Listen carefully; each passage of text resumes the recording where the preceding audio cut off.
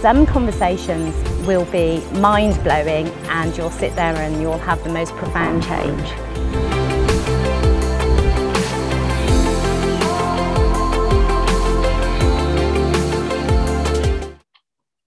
Hello. Hi, Janice. Hello. Who are you? Hi. How are you? I'm good. How are you? Oh, it is so amazing to see you. Oh, it's good to see you. And here we are, both in England. I know. Finally, finally, both at the same place at the same time for an extended period of time. It's a bit crazy, isn't it? So yeah, it is. I'm just going to tell you the way that I do this is it's very informal. So I think we're just going to leave this in because that's fine. So we're just rolling from here. So for everyone, you know how we do. How we do. Absolutely. So everyone that's listening, it's just to say that normally we're in Antigua at the same time. Right. So I guess the first thing I want to ask, because you can share that, what's it like having left Antigua to come here and be here right now? How's that feeling? Right decision? I'm definitely going to say yes. And not even just given the current climate of what's happening back in Antigua. This is just a personal decision. Trying to progress, trying to accomplish certain things by a certain age, and also to put certain things in place for my daughter, who's now 10. Yikes. But definitely the right move, the right time. I was certainly very apprehensive about it. I know you and I would have had several off-camera conversations about it. We did have several chats about different... Janice, am I making the right decision? But definitely, yes. The right decision, the right time, the right place, the right people, because I have a small little village of people that have been helping me to readjust. But definitely the right move. A lot of people, I was met with a lot of negativity. Why are you moving now? What, in Antigua?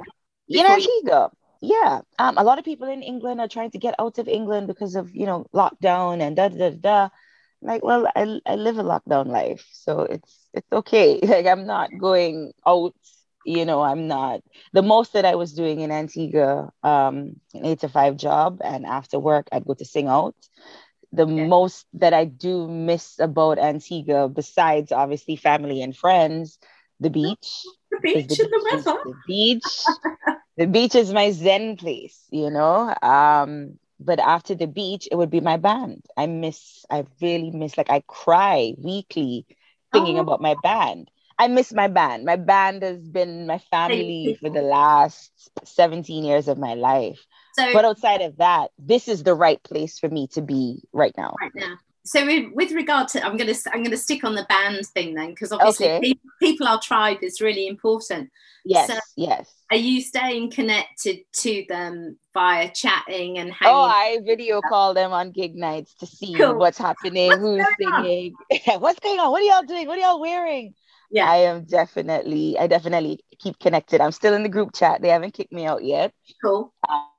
But we definitely do keep in touch. Yes. So in terms of the music, so I guess what I actually should do, really, for the sake of the people listening to this that don't know you, kind of give us well, I'm going to let you explain, because I know you as a singer, as a broadcaster, as a host. Those are all the guises that I've met you in and know you. Right. I know there's probably a whole bunch of other layers that we're going to delve into. But I guess now you could say, this is me, and this is me. Right, this is okay, so my name is Patrice Martin, and I was born and raised in Antigua and Barbuda. I'm a British citizen, so I'm here now, tapping into all sorts of opportunities that can be made available to me. But my life would have started very busy at a very early age. At 6 years old, I remember my mother coming home from Lolita's, that's the fabric cloth store in town. And she came home with these mice, a group of 6 mice dolls dressed in national madras. And at 6 years old, I had a storybook that was, synonymous with the mice. So she brought the mice home and she's like, you're going to read a story. And at 6 years old, I have no idea, I'm just reading. She encouraged me to read a lot, more than math, more than social studies and science. She encouraged me to read a lot from an early age. My aunt up here told me that she remembers me sounding broadcast type from as early as 4 years old, from as early as 4 years old. She's like, this little girl can read. All right, fine. So at 6 years old, I met Mitzi and Howard Allen, Hammer Films, Antigua, and they are very instrumental in where I am in my media career today. So at 6 years old, they propped me up onto this table and told me, read your story when we tell you to go. Okay. I'm not realizing there's a huge camera set up with big fancy lights. I'm just told to read a story. So I read my story, and each time I mention one of the different mice in the story, I pick up the mice and I'm like, hey, and it became very interesting. Mitzi apparently was very blown away by this 6-year-old. And so she just kind of stuck to me ever since. But even after my mom passed in 2008, like Mitzi waited a little while, allowed me to grieve and go through that process, and then popped back up and she said, your mother made me promise that I'm always going to look out for you in your media career. And so we've been inseparable ever since. Cool. However, I was blessed with not only the gift of gab, as my mother and my aunt would put it, but I was also blessed with the singing ability. And so my music teacher, when I auditioned for Christ the King High School in first form, he kept me like an hour in the audition, and everybody else just went in, sang 2-3 lines and they left. But he kept me there for like an hour. Mind you, this is first form. It's like 11, 12 years old. Voice is not developed yet, but he heard something. He grilled me, Janice. When I say grilled me, shout out to Father Robert Johnson. Grilled me. I mean, every single day after school, everybody left at 1:30. I don't know what leaving school at 1:30 feels like, because I was there every day, Monday to Friday, sometimes Saturday, until 4 and 5 in the afternoon. When I got to fourth form, I started singing in competitions around the island, and obviously won for the school. So that was, very good. The best school on island, Christ the King High School. And it just kind of took off from there. That when I finished Christ the King, in 2004, we were singing as a part of this choir recital thing for a local teenage pageant or something. It was at Multipurpose Center. And I was singing a solo. The guys in my band were the ones who were doing the sound and the engineering for that show. So they heard me singing. And mind you, I'm waiting for all the contestants to come out, and I'm singing the song constant repeat while they're coming out, modeling, doing their evening dress, whatever. Yeah. And the band was there like, no, who is this girl? This girl, I was 16. No, I was 17 because the show was in July. My birthday's in July. So I finished school at 16, turned 17. And they're like, no, this, something about this girl. There's something there. Something about this girl. And so one of the band members worked with my uncle at Liat, and somebody told them, hey, that's so-and-so's niece. And they were like, oh, that's Robin's niece? Oh, great. I'm going to talk to Robin at work on Monday. They went and they inquired about me, and my uncle gave them my mom's number, and I've been singing with them ever since. Just like that. Just like that. I mean, the connection was just, it really was inevitable. But we were meant to be together. The way we gel when we perform, the way we converse when we're not performing. Like, it's just such a family unit that even when I introduce the band, I still say the Power Union family, because we're not just a band. Like, there's so much more to us. And then you would have also seen and heard me with Vincent Blaze at Sugar Ridge. Vince, I've known forever. We grew up in the same church. We were raised Catholic, and we've always been involved and crossed paths musically. But about 2014, he called me and he said, I think it's time we start to put a little repertoire together, and let's push ourselves out there. Ever since then, it's been Carlisle Bay, it's been Sugar Ridge, our number one hotspot, and Jimby Bay. And we've done a few other places, but mostly Sugar Ridge has really been our home base. And so I've just been media, music. Cool. So tell me how the media side happened then, because I'm trying to think. I probably heard you singing Yeah. But But then, you would but more was know that, me from television. yeah, and I'm thinking, was it television and singing first? I don't know. So It how was it was it was television first with Mitzi and them at 6 years old. I started singing at 8 years old in primary school, and my training has just been neck and neck with both of them. So I've been growing up with both, and the skills have always been harnessed, and kind of, tailored, because I'm a bit of a wild spirit. Mitzi would tell everybody like, "Hey, she's why such we a." five, right? We mesh so well, Janice, because we're so free spirited. Life is to be enjoyed, right? Absolutely. And who really cares what people think? And so I've always walked neck and neck with music and media. When I got to 2014, Mitzi was actually responsible for me getting into ABS, which is the local television station. And Mitzi said, I will talk to the boss about trying to get you on the morning show. Yeah. Brucella Marsh Sutton had just left. And those are some shoes that can never be filled. And I thought, I don't know that I can come behind Brew and do justice to the show. But Mitzi kept telling me, like, don't even worry about that. Like, you You just can go do and it. just be yourself. Just go and be yourself. And Yeah. so the way that it happened was that baptism by fire, as we would call it in Antigua. And so Mrs. Erna Mae Brathwaite had just kind of like, she called and she responded to my email and she said, how's Wednesday morning for you? And I thought, it's early morning. I don't get up so early, and how's this gonna work?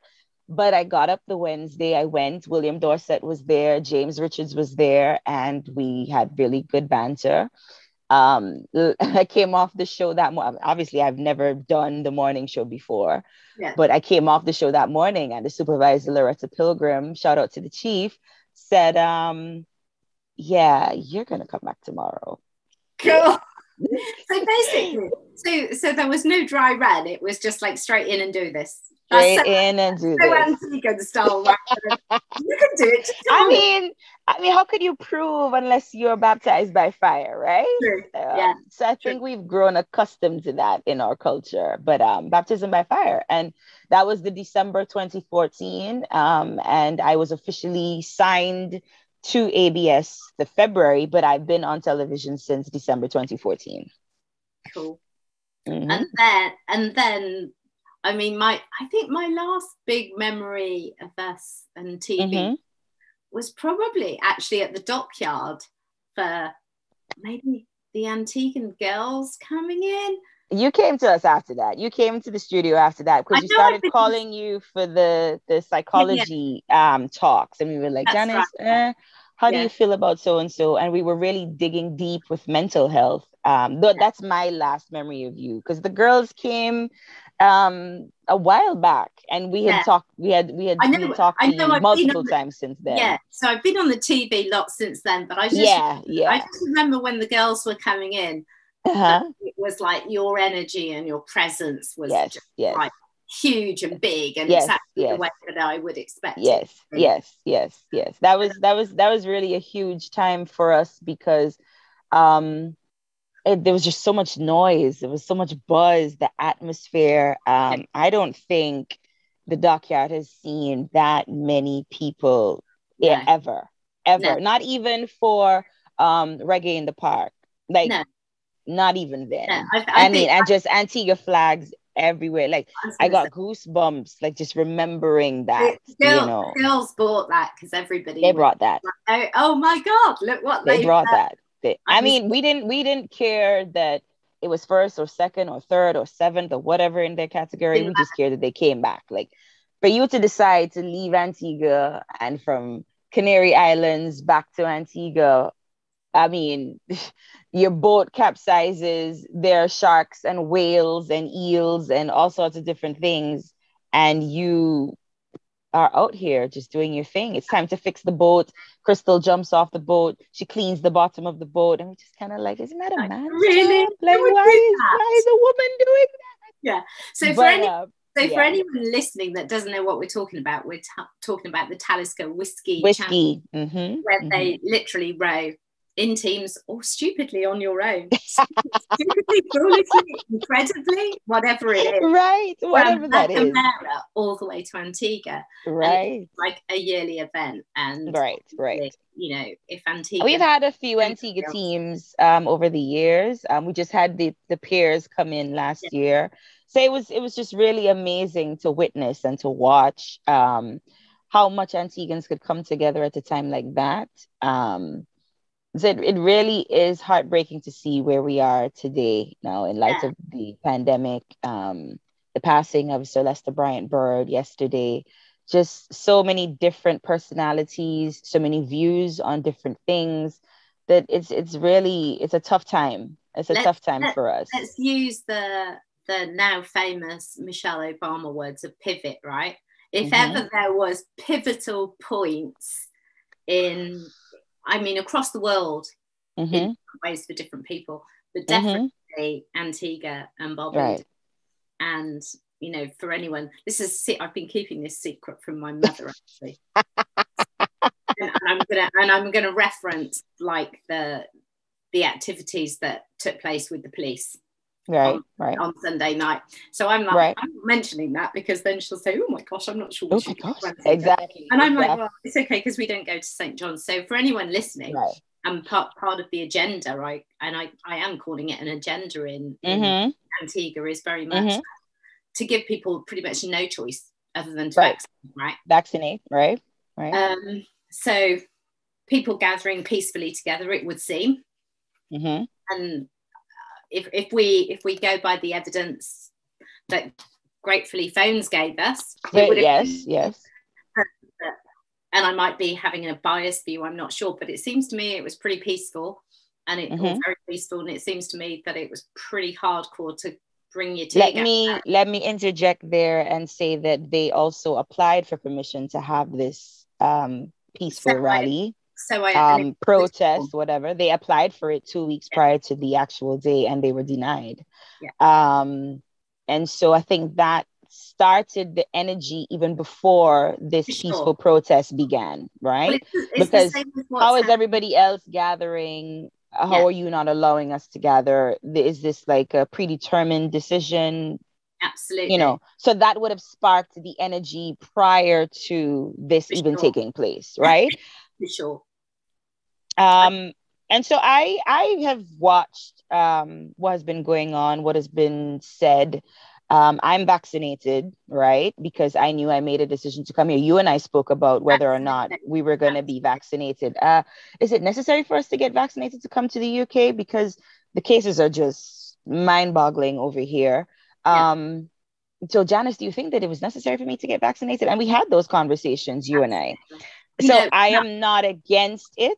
No, but that's my personal decision. And I just want to say that for people that are listening, from the moment this all unfolded, because as you well know, I was back here at the beginning of all the COVID. All of this, yes.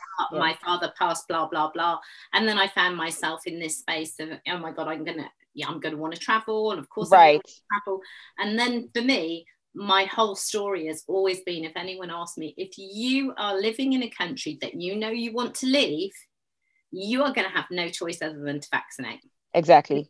Whether it be today, 6 months from now, a year from now, that is going to have to be it. I still believe that as this unfolds, it will become nigh on impossible. Yes. To move freely unless they flash their vaccination card. So exactly what you say, it's an individual's choice, and I think that's what I find abhorrent with all this, because I still it is an individual's choice to vaccinate or not to vaccinate. Yes. I agree with you there. I rarely disagree with any point that you've made, because we're sort of a very similar spirit. But what I'm struggling with at this point is the mandate to push it across to everybody forcefully, the way that you're doing it. The way they're doing it, right? They're pushing back against you.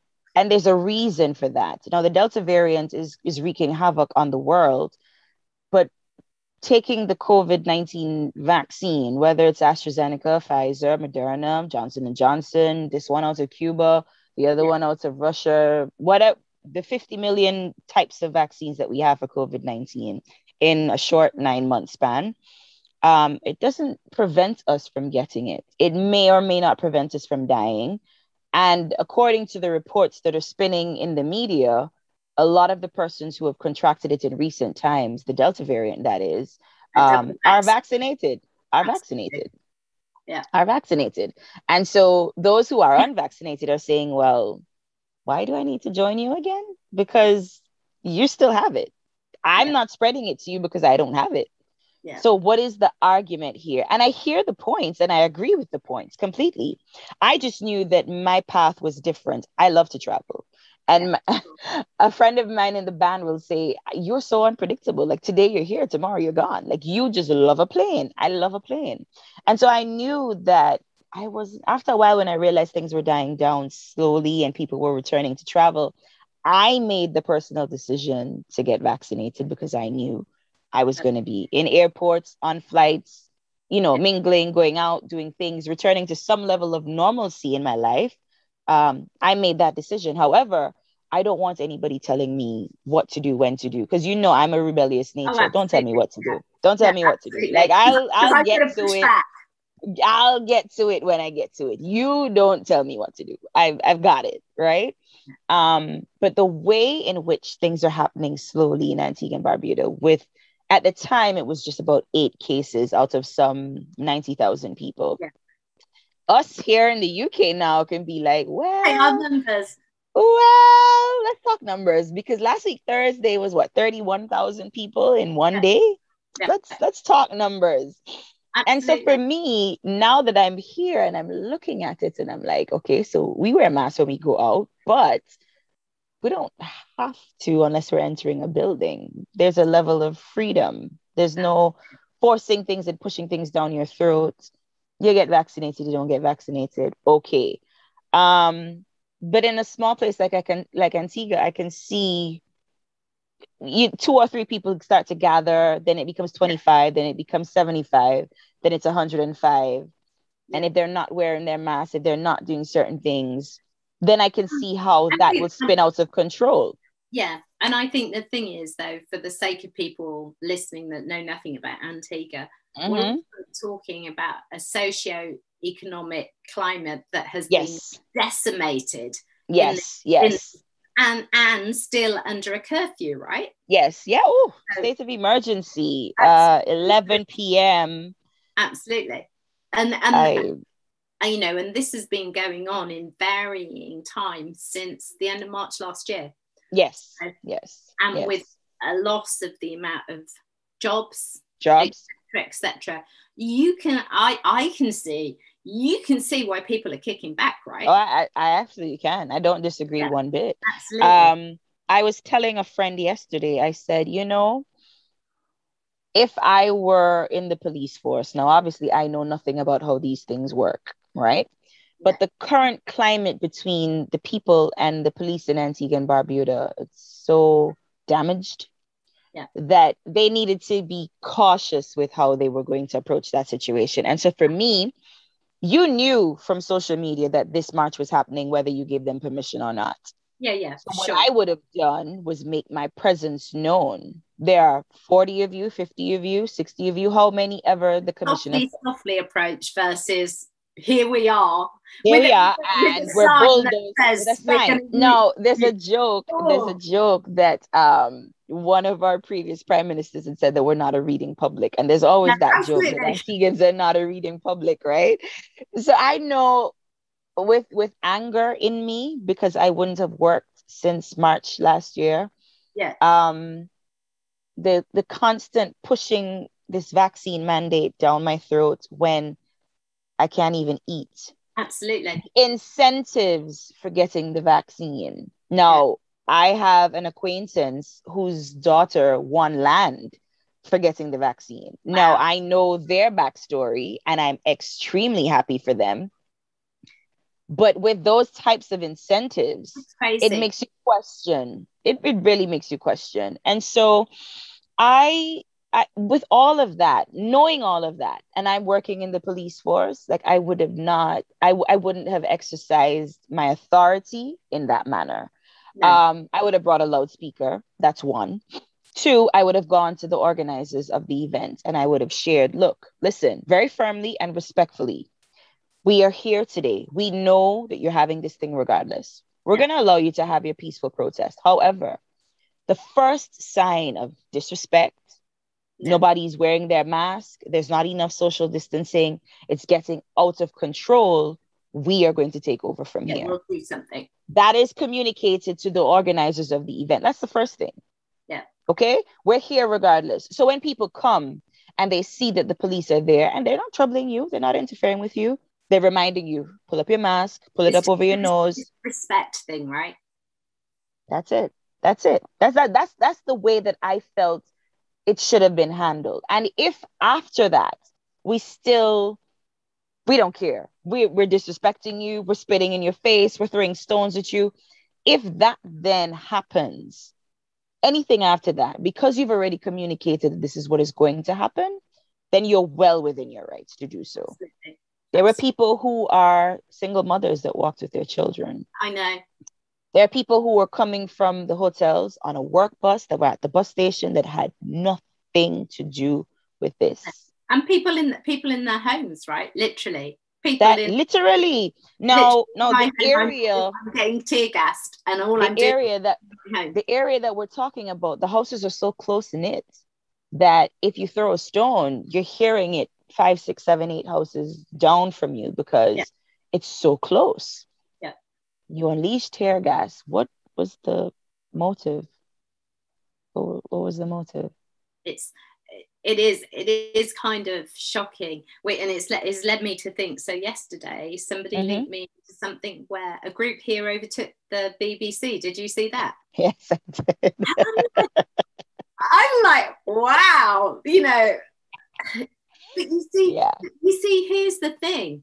We don't understand, and this is clearly a personal opinion, right? But whether I'm vaccinated, not vaccinated, I'm still massively conscious that we all deserve to make our own decisions. Yeah. We have our own rights. Yeah. So when these things are kicking off, these people, and by that I mean people that are just like, oh, they're anti-vaxxers, they're this, they're that, and I'm like, they're troublemakers. I'm like, no, actually, a lot of these people are people who are doing the real research. They're looking at the agendas.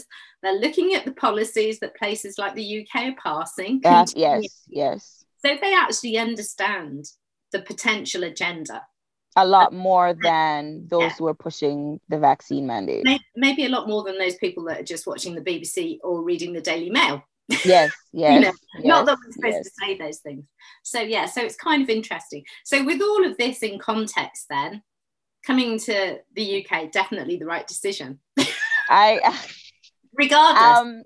I mean, home will always be home. You know what I mean? But as a single mother, you kind of have to look at things and put things into perspective. Like, where are you now and where do you want to be? And how can you get there? And so Mitzi would have encouraged me to write it down, make it plain. I listen to a lot of Steve Harvey. I listen to a lot of podcasts. Write it down and make it plain has been a message that has just been resounding in my head for months. And I couldn't ignore it anymore. And so I got pen to paper and I sat down and started writing. And in this day and age where everything is technologically based, like, is she still writing? Writing's great though. But I love it. It's a release for me. And so I started writing it down and making it plain, putting it into the universe. What is it that I wanted? What did I want to achieve? What do I want to do? I've attempted to return to university multiple times from Antigua. And for whatever reasons, permission denied. I hate when people don't deny me. People deny me permission. Like that just sparks something in me. It really sparks something in me. So permission denied, all sorts of different issues, just way too many different things that were happening. And it's just kind of like, if you were to move, what are the odds of you returning to school? what then would become possible. Yeah. And so I knew that that was priority. Obviously, education levels for my daughter, I knew that that also was priority. More than anything else, anything to benefit her. I think you would have seen one or two of her creations for her doll clothes, that she can sit and cut a pair of her jeans and turn it into a doll outfit. No training, not like watching YouTube, just like that. That she got from my mother, because I can't cut straight for anything. I have to pencil it out with a ruler and cut according to the pencil. But she just cuts, and she started at age 7. She's 10. She's going to be 11 in a few months. And I was like, no, what are the opportunities for her to do things like that here? Yeah. The opportunities aren't there. I've been with my band for 17 years. I've been with Vince for about 5-6 years. What next? What's the next level? What's the next phase? And so when you're progressive like that, and you start to become uncomfortable in your current situation, if you're not living your truth, and if you're not exercising all of these skills that you've been blessed with. And so I'm like, okay, let's dabble in something for 6 months and see what we can get into. And the network has just been growing. The opportunities have just been available. You put your energy out there into the universe and watch it repay you in kind. Absolutely. You know, watch it repay you in kind. So what are you dabbling in? And have you applied? Have you applied for uni then? Because I know we talked about this. We talked about it. I'm settling my daughter first, organizing her first. I have done my research. I have gone to the university of choice. I do have all the correct brochures and so on, but I also need to be here for a little while first before I can qualify as a national for school. But there's nothing to stop me or restrict me from doing it. There's no one to say, oh, no, you can't go now because, or no, you can't go at all. There's none of that. The opportunities are endless, especially in COVID. And even after speaking to multiple people over here, they said, COVID honestly is the best time. It's the best time to come. Up lots of things, right? Yeah. They've just been like, there's just too many things to do. And it's like, okay, how am I going to get all of this done? There's the London Eye, there's the aquarium, there's the zoo, there's this, there's that. The cinemas, because my daughter and I are movie fanatics, the cinemas are just mind-blowing, really. I was going to say, compared to don't you dare. The first time I went there, I thought I was going to die. I just remember, because I love going to, we're big on movies. We're very big on movies.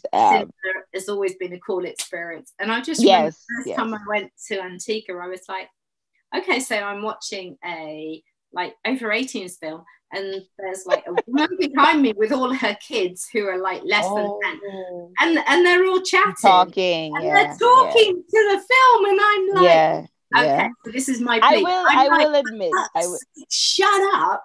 We're here to watch a movie. We're not in your front room. I will admit though that part of my upbringing included the deluxe cinemas where there was the pit.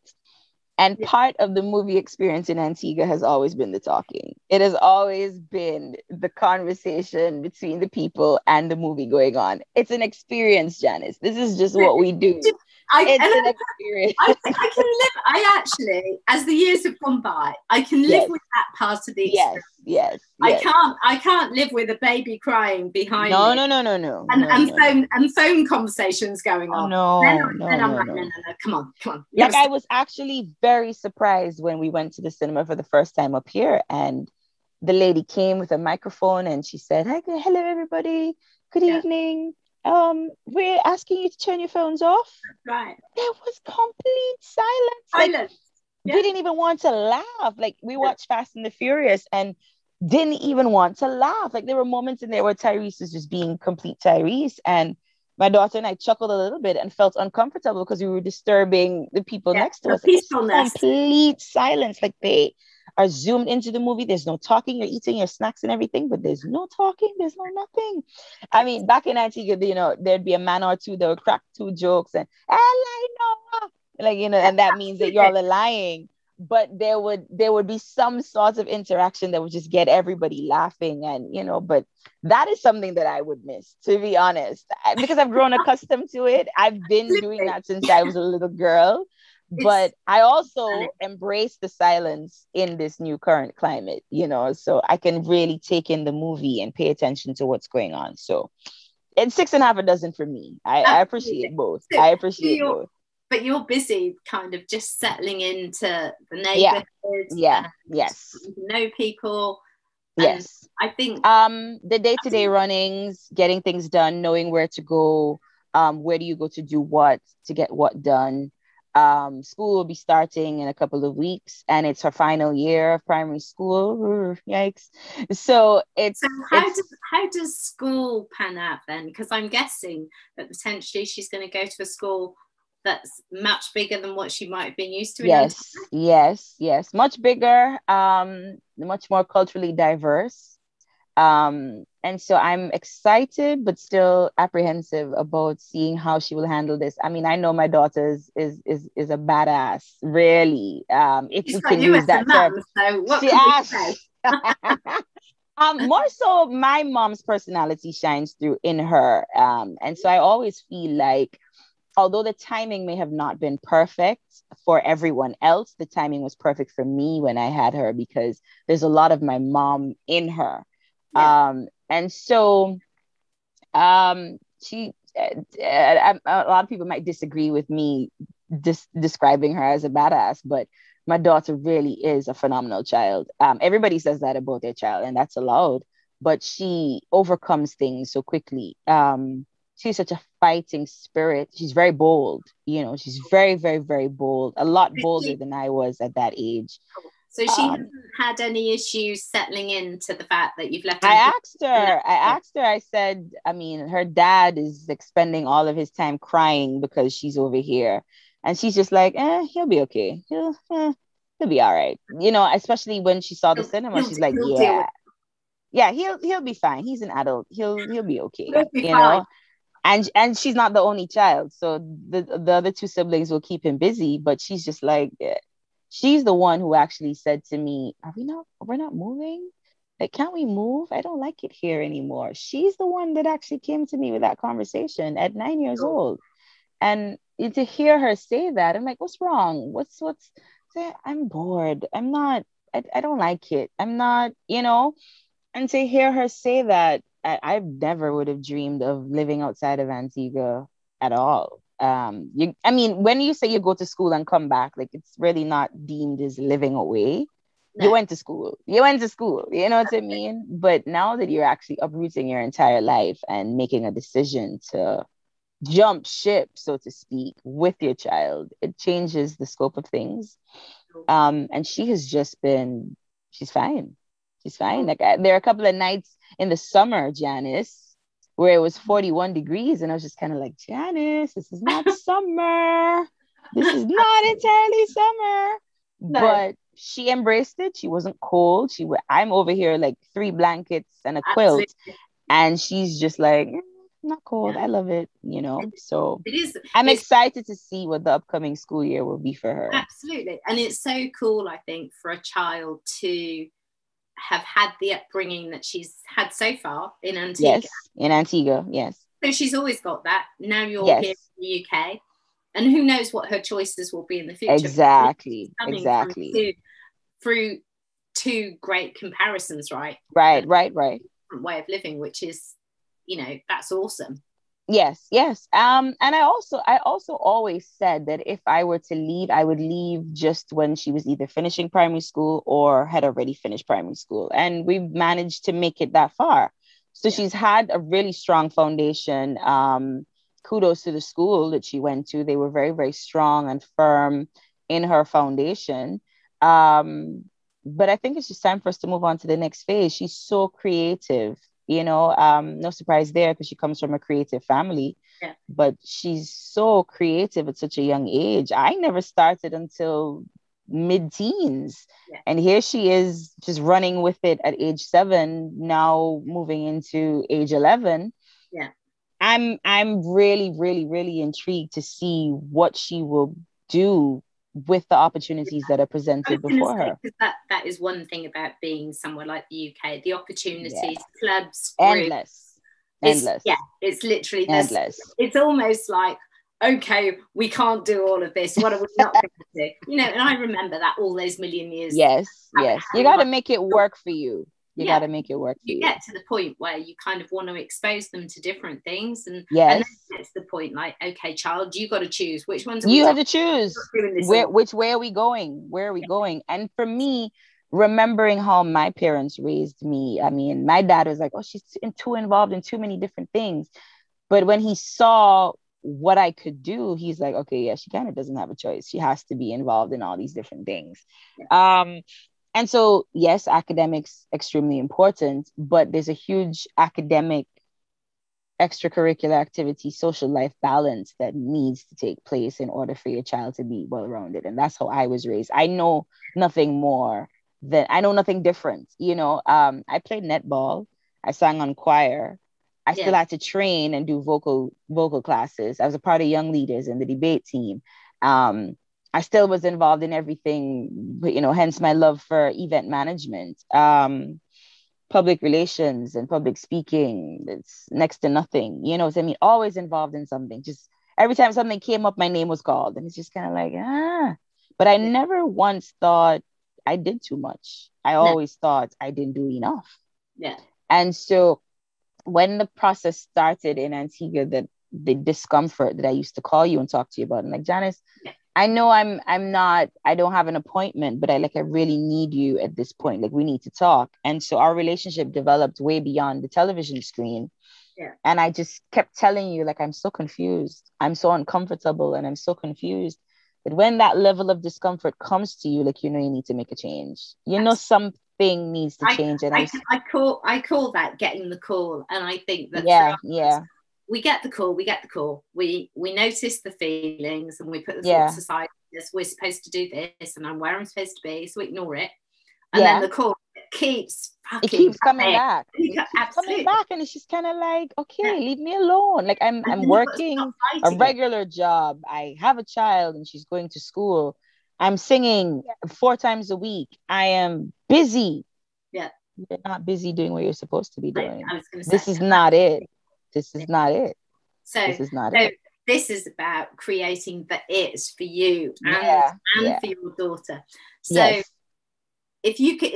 I'm gonna ask a really stupid question. If you could land your dream job right today, what do you think it would be?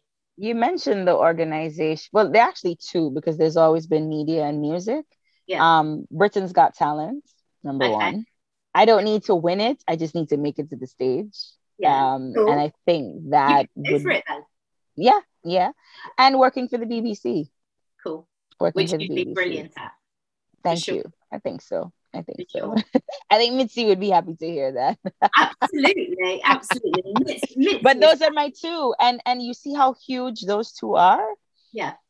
Huge. They're really huge. And so that would make me feel like everything I would have done over the years and the sacrifices my mom and my dad made for me to have that exposed life at such an early age, exposing me to big, huge names in film and television, like Hammer, having them as my personal mentors in my back pocket to call any time of day or night, it makes all of that worth it.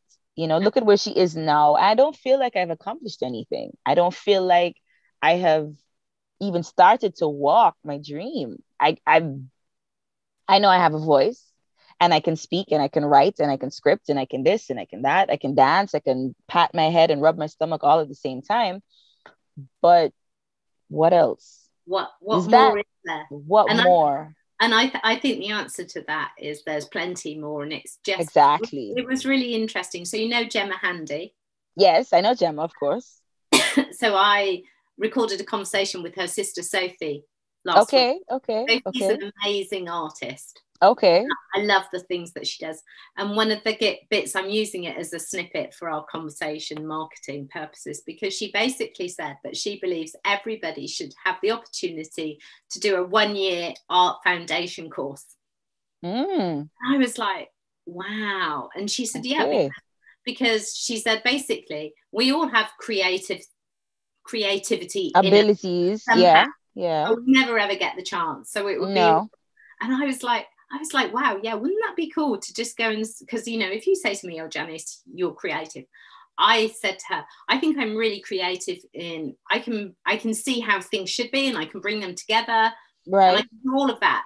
But I wouldn't necessarily say I'm creative. It's something I've been playing with in my mind. Neither am I. Right. So when she said that, I was like, yeah, that would be really cool.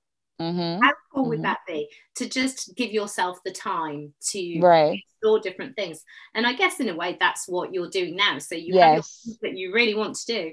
Yes. You've got your time to say, well, this interests me, this intrigues me. What about this? I don't like this, maybe this. Yeah. And being in the UK, let's be honest, there's plenty of free things as adults. We can go plenty. And try. Yes. So, you know, literally in a way it's like the world is your own oyster here. Yes. To explore it all, which is agreed. Awesome. Agreed. I've got to say you're looking really good, and it's really good to see you. So I'm thinking, Thank you, Janice. we need to catch up before my plan is probably to go to Antigua mid-September with my mum for a couple of months. Okay. Because, you know, I'll be down there in December. It will be busy season. I'll be there in December. I haven't told them the date that I'm coming, and I won't either. I'll just kind of do an impromptu. Just rock up. I just, you know, rock on out. But I'll be there in December for a little while, and I'm intrigued to see what, after spending 6 months here, what going home. Yeah. You've had that experience. You've been able to come here a couple of months, go back home for a couple of months, come back for a couple of months, go back for a couple of months. I don't know that I will be doing that, but I think first trip back will be like a tell-all, you know, the tell-all of, it will confirm a lot of things for me. Absolutely. And I think you need to take that time to sit with yourself. I mean, for me, you know, since last March, my whole world is completely different. Yeah. With my dad checking out, my daughter having the baby, the grandbaby. Yes. My pulls feel really different now. Yes. And it's kind of, you know, so for me, going back to Antigua for 8 weeks and taking my mum is actually a challenge, because I'm already thinking, how on earth, why would I leave Callie and Nicola? Right. And then I have to say, well, actually, because it's good for them for me to leave. Right. And also allows you to recharge the way that it's necessary. And I think the reason why I deem you so awesome is because you have the moments where you get to recharge. And so I look at that and I try to pattern off of that. I need to recharge, and I may not be able to travel as frequently because obviously we would have commitments that we develop over time. But that recharge is important. Absolutely. Very, very, very important. I may not be able to go to the beach as often in December because it's going to be freaking cold.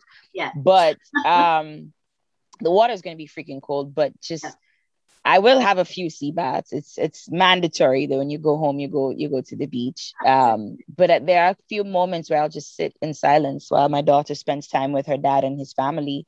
I'll sit in with myself. I'll sit with myself. I'll write. I'll sing.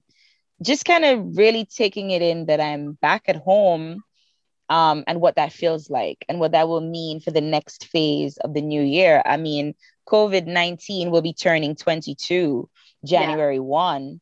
What does that mean for the next phase for you? What do you want to accomplish in this year, in this realm? What do you want to do? What's next? And now that you're here, how do you feel? How do you chart forward? How do you bring your daughter behind you, charting forward? And that's for me what going home will be in December. The reset, the recharge. The reset. Preparing for COVID 2022. Cool. Do you know what? That's what you've just said is so awesome that I kind of just want to close our conversation there in a way, because that is the perfect way to think about it, because we all have to gift ourselves this time where we just sit with ourselves and say, okay, what next? And am I happy with where I am now? Right. What's working? What's not working? What needs tweak? What needs dumping? What needs to change completely? Absolutely. Right. That's Right. awesome. That's awesome. Thank you Thank you. for You're taking welcome. time to talk. You're welcome. Thank And, you for having me. well, thank you. And All what right. I'll do is We'll be in touch. Yeah. sure, I will speak to Yeah. you soon. All Have a right. great Thanks, rest of the Janice. day. Thank you. Bye.